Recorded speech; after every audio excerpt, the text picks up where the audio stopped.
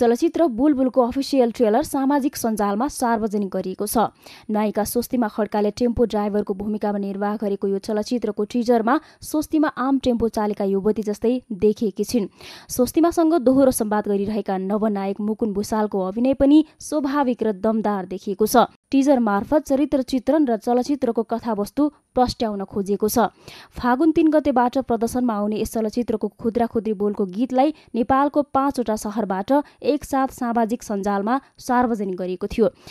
आफ्नो मिनिङ छ। बुलबुल सुन्ने बित्तिकै हामीले चाहिँ मलाई फर्स्टमा नाम बुलबुल हुने भयो भन्ने बित्तिकै सुन्दाखेरि चाहिँ अलिकति चुलबुल टाइपको आउँछ नि होइन, तर त्यो मिनिङ चाहिँ खासमा यसमा लाग्दैन। यसको चाहिँ अलिकति त्यो बर्ड रिलेटेड बर्डको एउटा आफ्नै छ होइन, त्योसँग रिलेटेड मैले भन्नु बबलसँग रिलेटेड हुनु।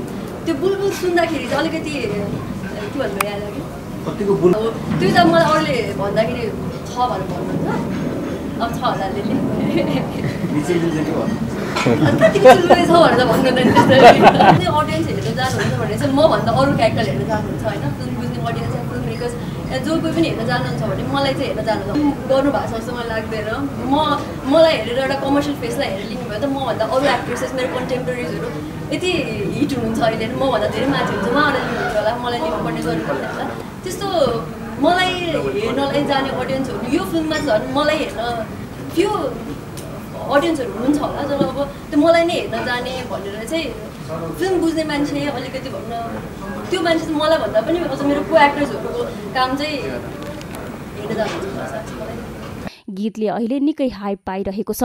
सोही कारण पनि चलचित्र मार्फत स्वस्तिमाको अभिनयमा नयाँ अवतार देखिने आशा गरिएको छ। यस चलचित्रलाई निर्देशक बिनोद पौडेलले निर्देशन गरेका हुन् भने अविरल थापाले निर्माण गरेका हुन्।